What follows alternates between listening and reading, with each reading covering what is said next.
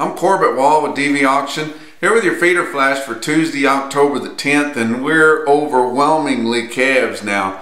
You know, these calves have been creeping in. Last week we had a pretty big swelling of calves in your auction receipts, but starting out on this Monday, it's just getting overwhelmingly calves, and a lot of those sales, especially the ones with a roof over them, you wouldn't be able to hear yourself think now.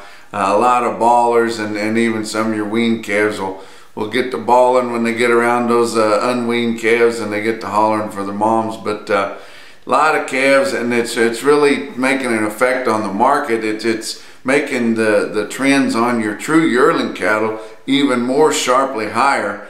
And but on your weighted averages and a lot of your weights, it's sucking those down because a lot of those calves are coming in fleshy, and if they're not weaned, of course they're going to suffer a pretty severe discount. But look at the board. December live cattle on Monday was up 87 cents to end the day at 116.92. Your October spot live contract sitting at a 111.02, so that bodes well for this week's fat cattle trade. November feeder cattle down a quarter on Monday at 155.50. Look at your weighted average on last week's fat cattle trade. Ended up with 75,600 head sold in the 5-area feeding region, which is not bad. You know, we were talking about how the packers were going to be so hard to trade with because they had contracts that they could pull. Well, they had to give more money up, and they're going to have to pull some contracts to fill their needs for this coming week and the next. But you look at your weighted average on live steers was 109.45. Probably a pinch better than we really thought it would be. So it was about half 109 and half 110. And anyway, that 109.45 was up $1.44 compared to the weighted average for the previous week's trade.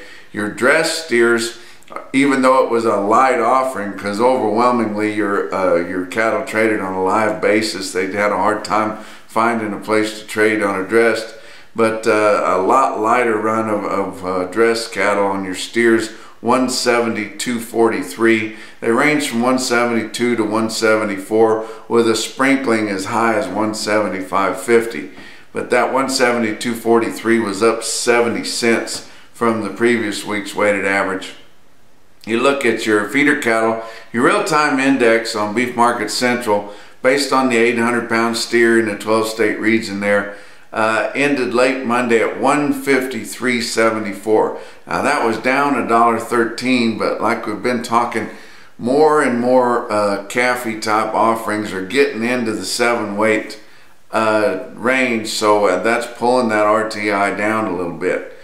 But you look at some big Monday markets, Oklahoma City, National Stockyards, 4,800 head, fairly light run for them. Feeders $6 to $8 higher, but before you start getting real excited about that $6 to $8 higher, that would be on true feeder cattle. Almost half of the run was cattle weighing under 600 pounds. So even going to be a lot fewer of those true feeder cattle, steers and heifers, and you wouldn't have been able to get very many loads of true feeder cattle out of there. Mostly calves selling steady. Joplin had 5,100 head on Monday, kind of mixed up between yearlings and calves, but they sold from steady to $4 higher. You look at a market up in the northern plains on Monday, McCook, Nebraska, tri-state livestock auction there, had 3,325 head of cattle. They sold $3 to $8 higher on all classes, so that would sure be a stronger trend. Look at some individual quotes there on Cattle Market Central. Faith Livestock Commission in South Dakota, late in the afternoon at 4:40 in the afternoon on Monday, had 105 head of steers, weighed 562 at 192. And back at McCook at Tri-State Livestock Auction there in Nebraska, all the way down at 7 o'clock at night on Monday, had 63 head of 894 pound steers, bring 161.35. That's your feeder flash for Tuesday.